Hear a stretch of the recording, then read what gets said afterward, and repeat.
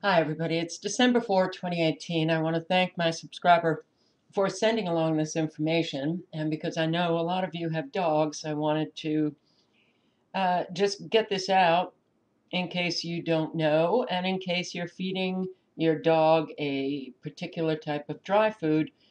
FDA alerts pet owners about potentially toxic levels of vitamin D. I didn't know that vitamin D can be toxic for dogs.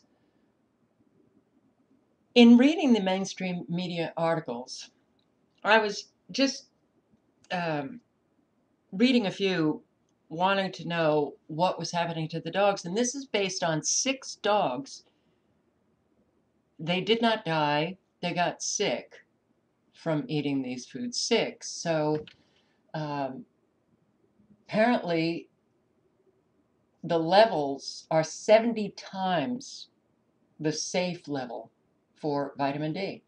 The brands are Nutrisca, chicken and chickpea, Natural Life Pet Products, chicken and potato, Sunshine Mills, Evolve, chicken and rice, puppy, dry food, Sportsman Pride, large breed puppy, dry food, A&F lamb and rice, uh, I don't know, Lidl or Little, Orlando brand, Orlando grain-free chicken and chickpeas, superfood recipe, Kroger, Abound chicken and brown rice, Elm Pet Foods, Elm Chicken and Chickpea, Elm Naturals Chicken Recipe, Ahold. I've never heard of these. Nature's Promise Chicken and Brown Rice, Nature's Place Real Country Chicken and Brown Rice.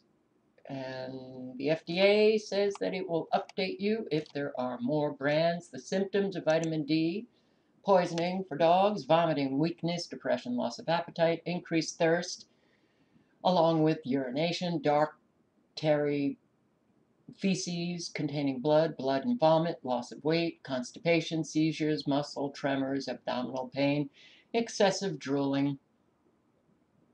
If your dog has any of these symptoms, bring your dog to the vet. They will take a blood test, and if there are high levels of um, calcium and phosphorus,